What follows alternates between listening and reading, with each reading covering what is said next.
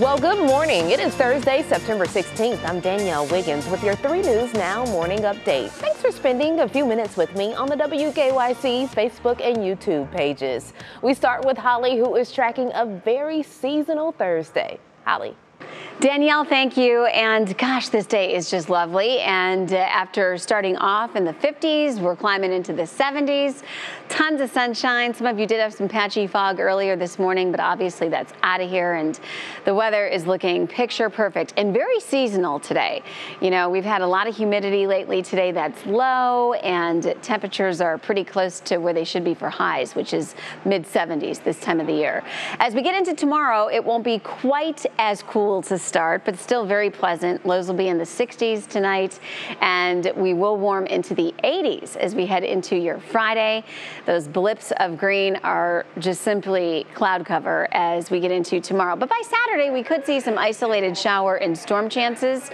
Nothing that's going to wash out the weekend at all. In fact, they'll pass through. It'll be that, and we're right back to sunshine. That being said, forecast for the rest of today, beautiful. Upper 70s. Sunny, low humidity, nice light winds. Enjoy every moment. Tomorrow we're back in the 80s. We'll call it mostly sunny skies tomorrow. And then isolated shower and storm chances for Saturday. Sunday's going to be warm. Browns game right here. And yeah, it is going to be beautiful for that. Getting into next week, the official start of autumn, and still trending very much above normal with highs in the 80s and some scattered showers and thunderstorms. Danielle, back to you. Alrighty, thank you so much, Holly. Okay, let's start with the latest on the coronavirus here in Ohio. The state reported 7,747 new cases Wednesday. That's up 400 from Tuesday and almost 1,000 from last week. It also pushes our 21-day average above 6,000. And with these high numbers, we've been checking in with local hospitals. We found that Akron Children's Hospital's pediatric intensive care unit is over capacity.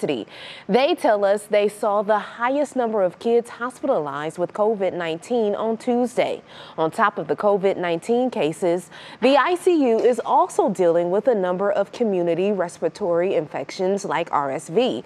That said, Akron Children's, along with Metro Health, UH, and the Cleveland Clinic say despite seeing a rise in cases, they are not at the point of turning patients away, but they are facing another big issue.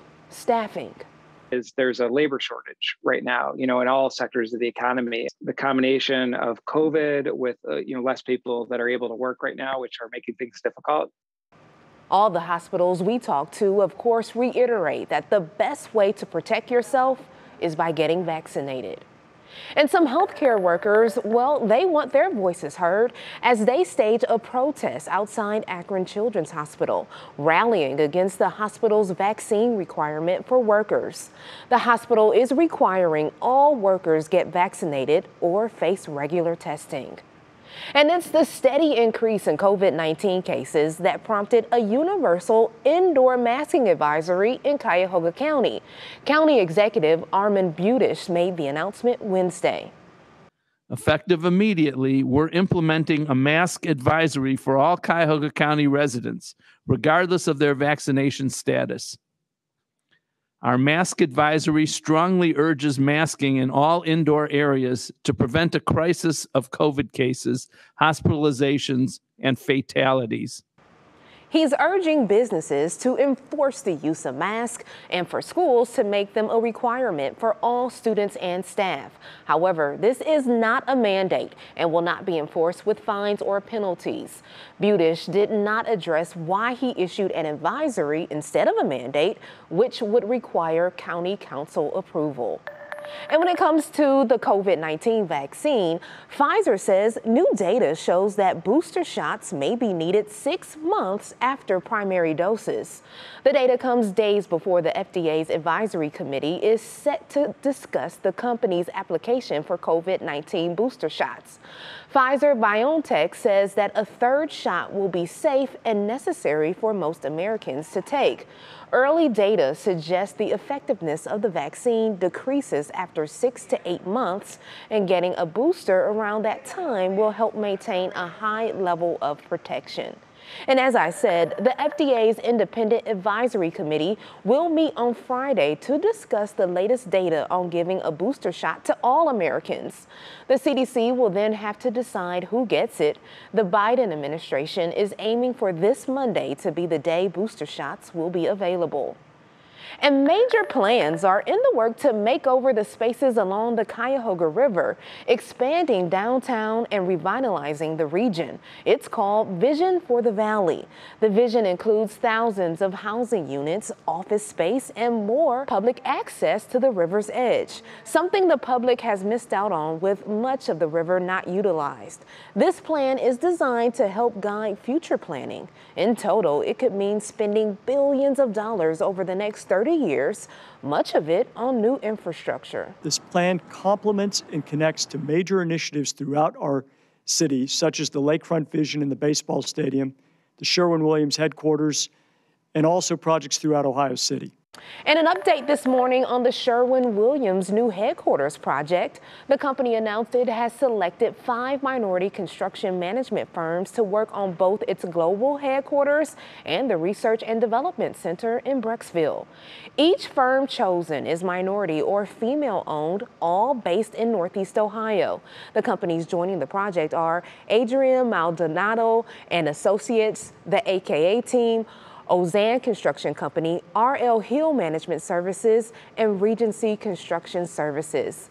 Cleveland officials just advanced plans for the headquarters yesterday. The final plans will be submitted on November 16th. Okay, well, let's get you to 3 local headlines now. Here's 3 things that you need to know this morning. First, Cleveland police are investigating a shooting on Cleveland's west side last night. 2 people were shot on West 25th Street in Lorraine. It happened at Market Square. Now, that's across the street from the West Side Market. Both men were taken to Metro Health, but still no word on their conditions this morning. No arrests have been made. And a message for parents in Rocky River as a new viral social media challenge takes over several schools in the district. So it's called Devious Lick and being posted on TikTok. So this is video we found of the challenge, but it's not from Rocky River. The challenge encourages students to damage and steal items inside their school. Then they post the videos on the app showing off what they took. Rocky River police say this all started inside school bathrooms in the district. They were removing soap dispensers and paper towel dispensers.